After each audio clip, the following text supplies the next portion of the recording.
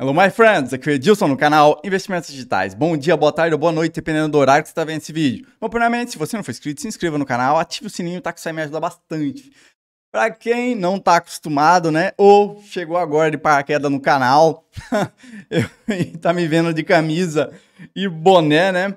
Primeiro, a camisa é porque eu machuquei o ombro e tive uma alergia aqui no braço e ficou todo empipocado e tá sarando já tomei medicação, tudo beleza, mas tem que cicatrizar ainda, então não tá legal no vídeo, beleza? E o boné para não ficar, né, muito formal. Vamos lá, agora à noite, parece que eu previ de ontem, cala-te boca, foi eu falar, né, que o Bitcoin caiu. Binance pede para que brasileiro grave vídeo para liberar saques. Vamos falar dessas duas notícias. Vamos falar do Bitcoin, né? Que deu uma caída aqui, né? Mas se você tivesse no hold, tá sem problema. Eu vou dar uma olhada no mercado. Enquanto isso, roda a vinheta.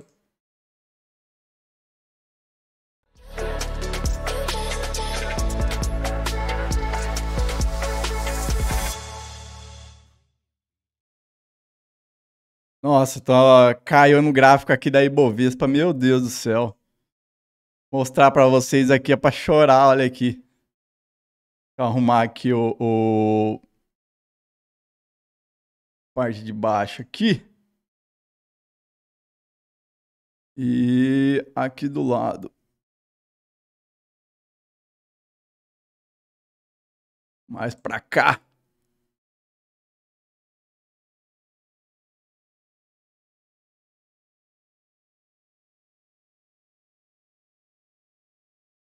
Pronto. Ó, Ibovespa aqui. Deixa eu colocar o do Bitcoin, né? Cara, já perdemos tempo aqui. Me distraí aqui, né? Arrumando o OBS. Cara, olha o Bitcoin. Depois de eu fazer um vídeo ontem, tá? Eu vou mostrar o vídeo que eu fiz ontem, né? Hold eterno ou vender, né? E vendendo aos poucos. Qual que é... E recomprar na baixa, né? Qual que é a melhor estratégia? Vocês assistam esse vídeo aqui, ó. Tá bem aqui? Beleza? E vamos dar uma olhada no Bitcoin. Ó, tudo que sobe e desce, né? Teve a correção normal, mas teve uma notícia da Evergrande que deu calote, então teve um food por aí, né? A Coinbase também parece que não entregou todo o resultado e também por causa disso as ações da Coinbase caiu. Eu acho que mais por causa disso da Coinbase ter caído é que o mercado pegou e reagiu dessa forma. Beleza? Mas normal, né? Tudo que sobe e desce. A gente já tá acostumado com o Bitcoin. 13.969 moedas. Market cap 2 trilhões 809 bilhões. Dominância do Bitcoin 43%. Do Ethereum 19%. Bitcoin 64.343. Muito bom. Caiu 4%. Todas as moedas caindo junto com ele. Tirando a Chainlink aqui. Ó, muita gente, o que aconteceu? Tinha vendas programadas já nos 67 mil, né? Nos topos sempre tem gente já programando fazer vendas. E aí, né? O que acontece? Fazendo com que pega tá enrolado agora para falar. Fazendo, né, que muita gente que tá com um long aí, ela, né, tentando pegar o preço do Bitcoin mais em cima, pega o stop da galera, tanto de cima quanto de baixo, e vem estopando todo mundo pra cá. Bom, vamos lá. Deixa eu mostrar um gráfico que eu quero mostrar pra vocês aqui. Que eu quero mostrar pra vocês. Foi bom, hoje à noite eu tô enrolado mesmo. Ó, valorização 920%. Ó, se você tivesse essa tabelinha aqui do projeto Hold, é só digitar no meu canal Hold 100. É para você anotar, tá? Toda vez que você comprar o Bitcoin, seja numa data específica, toda semana, e você coloca, né, a cotação da data e ele vai te dar, né, o valor atual em base da cotação atual de hoje do Bitcoin. Então, se você tivesse comprado R$100, eu coloquei a data que eu iniciei o canal, 12... tá aqui, ó. Tava errado aqui. 12/9/2017. Então, a cotação tava R$15 mil. E aí, se você tivesse comprado todo mês, desde o primeiro dia, né, que eu iniciei esse canal, você teria tido um aporte de 5 mil reais, com saldo hoje de 51 mil reais e com preço médio de 34 mil reais. Aí se você colocar aqui o valor de R$1.000, tem gente que fala, ó, ah, beleza, R$100, eu quero colocar mais. Pronto, é só colocar aqui, ó, 300, vamos supor. A tabela vai fazer automaticamente, você tem que baixar essa tabela no seu computador, tá? E depois uploadar ela no Drive para ela fazer isso automático. Aí você pode mudar os campos. Aqui, ó, R$300 já pularia no aporte de 15 mil, você teria 150 mil hoje. Então, esse é o projeto do Humberto. Eu falo direto desse projeto aqui. Eu tô meio enrolado hoje, pessoal. Quem quiser saber mais sobre esse projeto, é só clicar na lupa Hold 100 lá no meu canal. É bem aqui, ó. Eu tô enrolado hoje, o que acontece?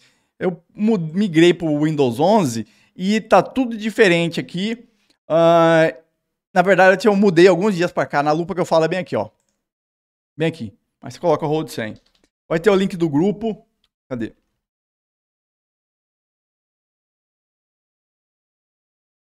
Ó, projeto Hold 100. Tem um link do grupo, o link da tabela. Você pode entrar no grupo, conversar com o pessoal lá. Como eu falei, eu mudei para Windows 11. E aí o que aconteceu? Eu não estava acostumado com a barra de ferramentas que some todos os negócios da tela. Eu não consigo ver o que eu estou fazendo aqui, qual tela tá. Que não me acostumei. Aí eu baixei um outro programinha para simular do Windows 10.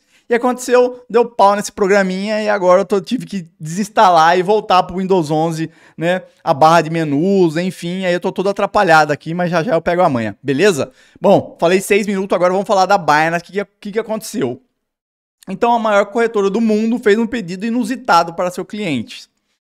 Um trader brasileiro da Binance foi até as redes sociais expor que a corretora pediu para que ele gravasse um vídeo para liberar os saques. Conforme é relatado pelo trader, há alguns dias ele não realizava saques na corretora, mas foi pego de surpresa quando precisou resgatar o seu dinheiro. Em conversa com o suporte, ele foi orientado a gravar um vídeo com uma fala extensa, fornecendo sua imagem pessoal, documento válido, até lendo uma mensagem padrão. Cara, deixa eu mostrar aqui para vocês a tela e eu vou falar minhas impressões sobre isso. Ó, você deve enviar um vídeo incluindo o seguinte conteúdo. Você deve aparecer no vídeo segurando uma página de informações do seu documento de identidade. Por favor, indique claramente o seguinte: eu, nome completo, cidadão do país, dia, mês e ano, declaro solenemente, confirmo que essa operação é da minha responsabilidade e solicito o saque no valor X de X moeda, né? No valor X. Entrei em contato pela Binance, meu número de e-mail, telefone e tal. Eu compreendo que uma pessoa intencionalmente que faz uma declaração falsa está cometendo um crime e confirmo que minha declaração é verdadeira. Cara, o que eu acho disso? Primeiro, exchange não é carteira, mas vocês vão se surpreender o que eu vou falar. Por quê? Cara, eu acho assim, mais uma forma de segurança.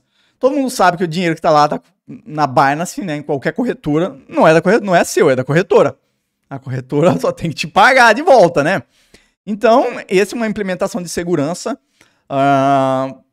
Acho até válido, né? Mas eu acho que eles deveriam ter outros mecanismos melhores, né? Que você enviar um vídeo, tem gente que não gosta de gravar vídeo, tem gente que quer ficar anônimo, né? Não quer que a Binance saiba quem que é a pessoa. Já invalida isso. Enfim, cara, inusitado esse caso. Mas teve muita gente que está sendo roubado, né, nos últimos dias, com cópia de e-mail clonado, site phishing. Então, é mais alguma forma de proteção. Infelizmente, né, se o dinheiro não está na sua carteira, numa hard wallet, não é seu, cara. Se ele não tiver numa Trezor, numa Ledger. Falando nisso, novidades, tá? Cadê meu Ledger Nano S? Tá dentro aqui, ó, da Crypto Bullet, né, para você guardar no aço.